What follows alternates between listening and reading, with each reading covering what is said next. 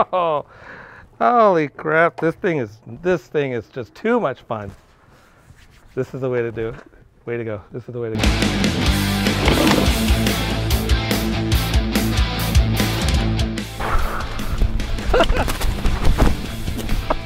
Oh, I knew it was going to happen eventually. Hey, Wayne here with the Mukuta 10 Plus electric scooter. I'm going to unbox it and get it put together right now.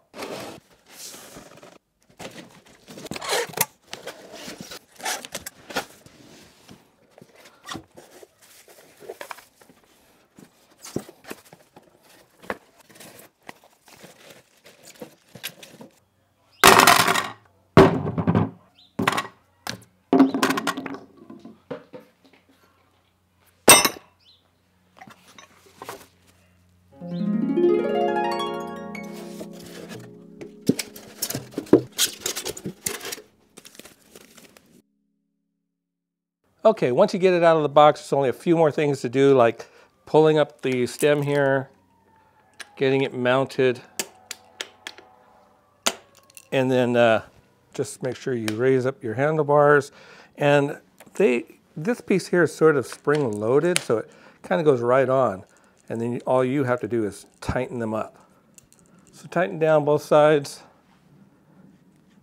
and then make a few more slight adjustments, and you should be ready to ride. A couple other things you're going to want to adjust and tighten is this part right here, your brake lever, your other brake lever, and this controller right here. So put those all where you want them, tighten them down, and peel off the tape, that's the film that's over the display. Make sure it's all charged up, tires are inflated properly, and you should be ready to ride. Here is the Mukuta 10 Plus folded and all lit up. It has dual 60 volt 1400 brushless motors for a total of 2800 watts of power. Custom etching on the suspension arms, which are also connected to a double spring dampening system. You can order it with either a 60 volt 20.8 amp hour battery or a 60 volt 25.6 amp hour battery. The only difference between the two is mileage. The white LED stripe along the deck also serves as a brake light and a turn signal. The Mukuta 10 Plus comes equipped with 10-inch pneumatic off-road knobby tires, and they work really well. Here's a couple of full shots of the scooter that I took during the day, and another one at night. And here it is folded. It's on, so you can see the lights are on the side. It's just a great looking scooter, and the design on the sway arms looks nice too. Here it is folded up at night, so you can see what it looks like. That green yellowish color on gray looks really good. There's the brake light. And here's one last shot of the Mukuta 10 Plus with the lights on during the day, and on the right there with the turn signal, left turn signal engaged. The 10 Plus has a wide anti-skid rubber deck surface for a good grip, and is one of the best and most comfortable decks I've ever been on. This scooter has dual front and rear hydraulic brakes with 145mm discs. Instead of the traditional keys or push button starting system, the 10 Plus uses NFC cards to get the scooter started. On the right side of the handlebar you have a grip with an integrated turn signal button, brake lever, a throttle, an on-off button, and the up and down mode buttons. On the left side of the handlebar is another grip with a left turn signal button, brake lever, and an electric 110 decibel horn, and dual drive motor buttons. Here's a quick shot of what those buttons look like at night. And here's a shot of what the dash looks like during the day and at night.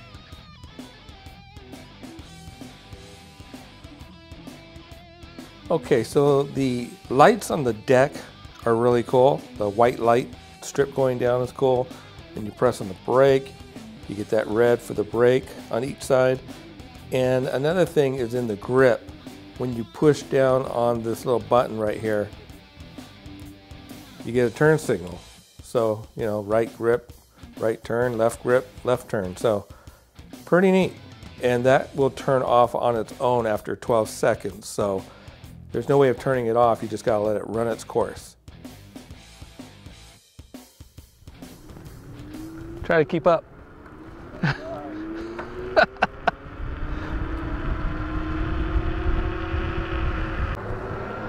Yeah, I'm on single motor on mode one. So I am switching to dual mode, mode 3. See how fast this can go. All right, dual mode, mode 3.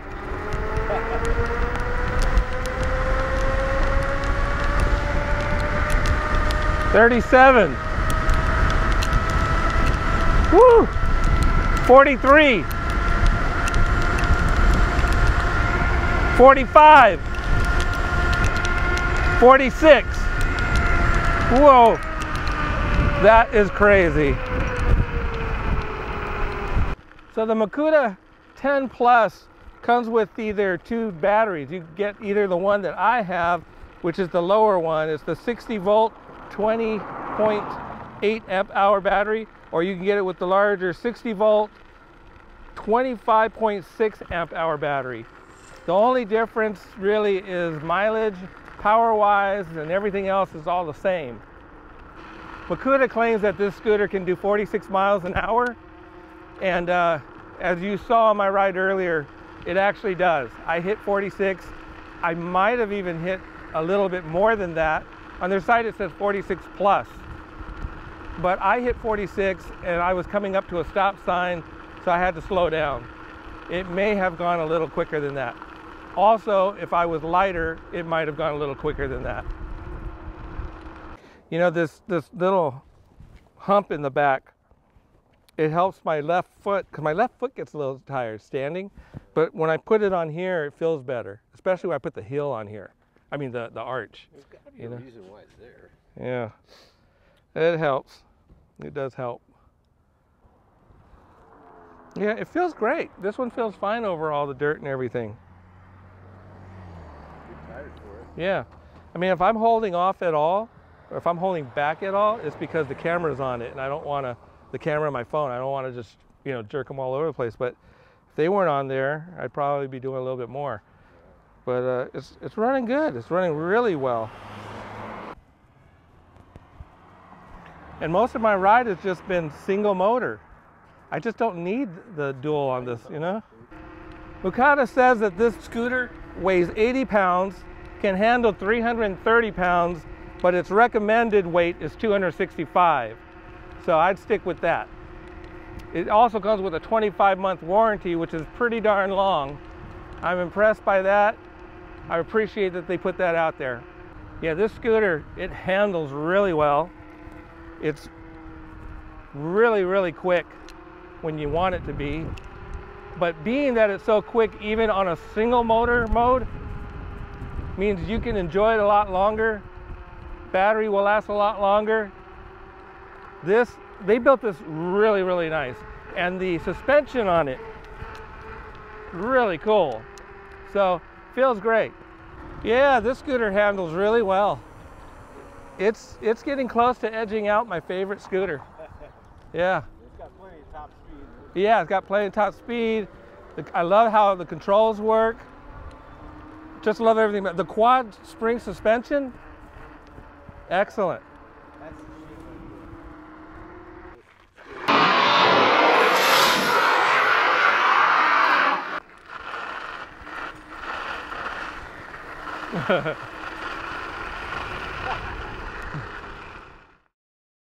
Okay, mode 3, here we go. Whoa, this thing really just takes off.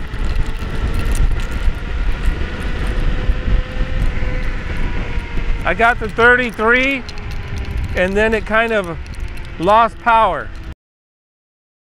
Okay, so on my first test ride, I actually had an issue where the battery died.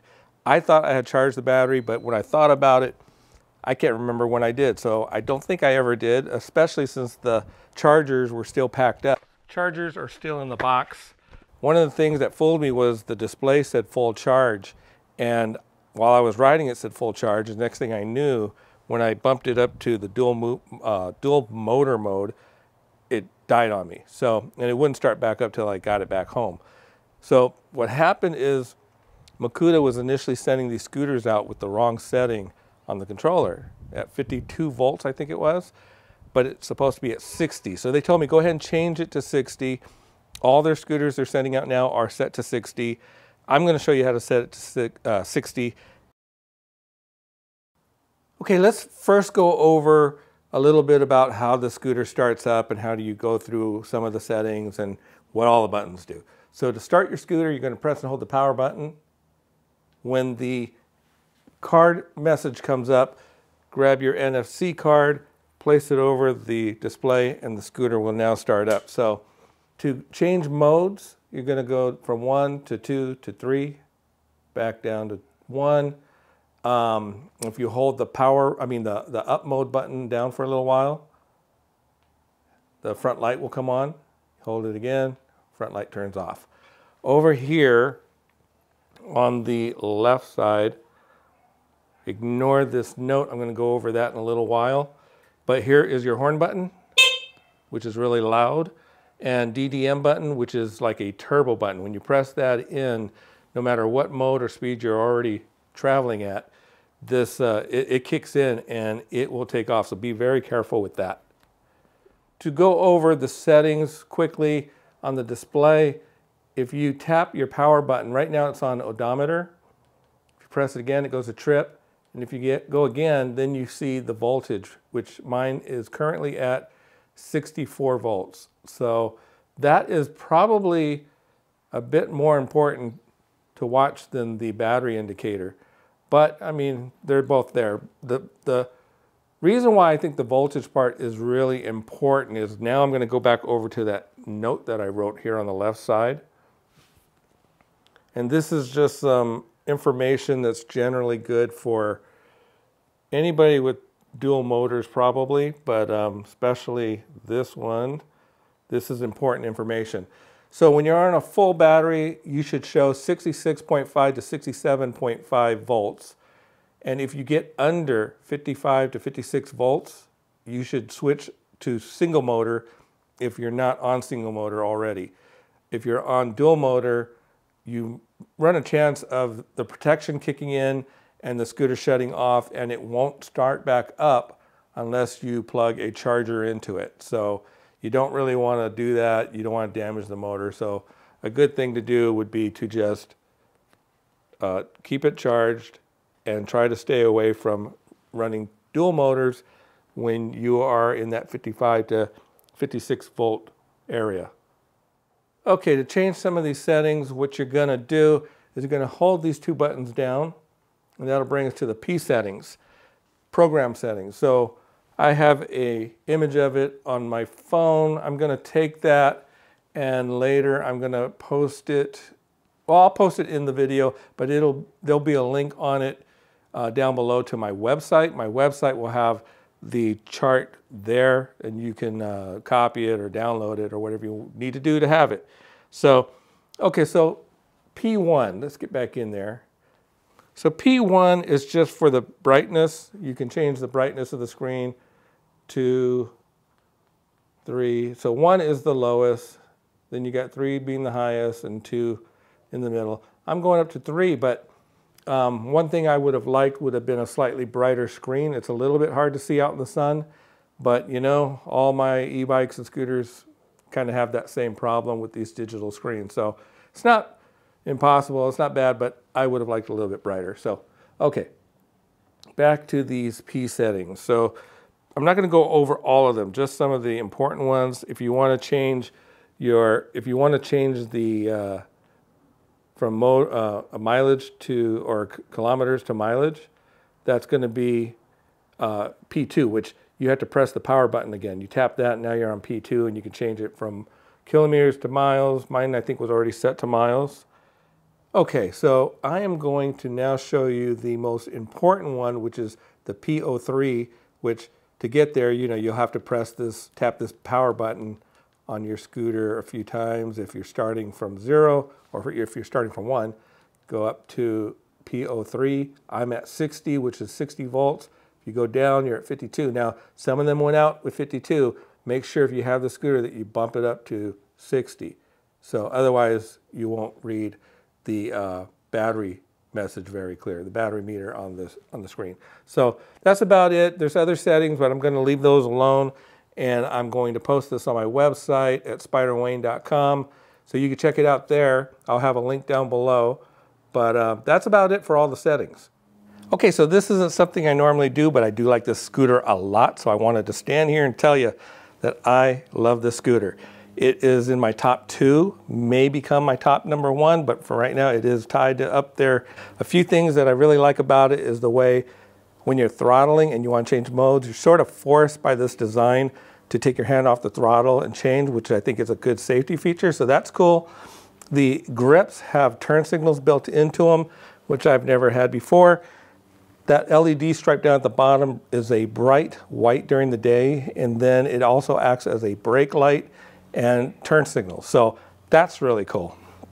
The display could be a little bit brighter, but I feel that's the same with all e-bikes and e-scooters. They could all be a little bit brighter. So it's okay, it works great at night, but I think it could be a little bit brighter during the day. The dual motors is really cool. A lot of power there. The battery comes in 2 different sizes. The only difference is mileage. If you want more mileage, get the bigger battery. It's got a nice loud horn. This clamping system works really good when you pull the stem down and fold it down. The 4 springs are excellent. I've never had that before, so first time I cruised down the driveway, I felt a difference. And maybe it's personal preference, but I like it a lot. In fact, the only thing is you have to be careful with the scooter is that when you're cruising at a good speed, if you don't look at your mileage, you might notice you're going faster than you think you are. It's because it's so smooth, you don't feel like it's dangerous or anything, and that could give you a false sense of security. So keep an eye on that speedometer, because this scooter, I did get it up to 47 miles. The website says 46 plus.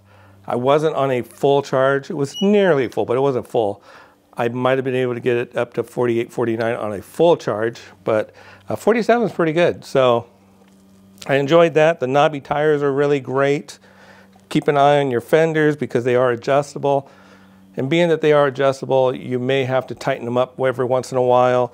Out of the box, I should have checked everything like you should whenever you get a new e-bike or scooter.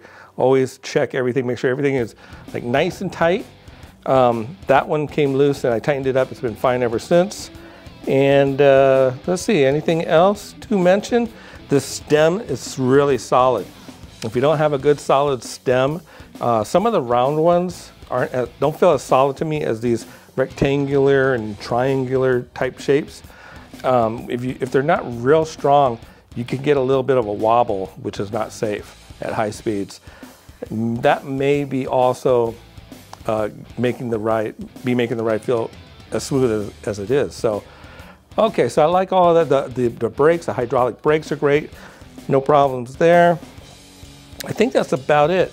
So I'm gonna have an affiliate link down below if you wanna get one of these.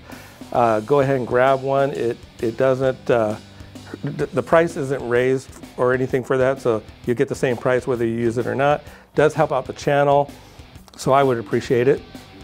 Go out there and grab one, get out there and ride, and I'll see you on the next one. All right, dual mode, mode 3.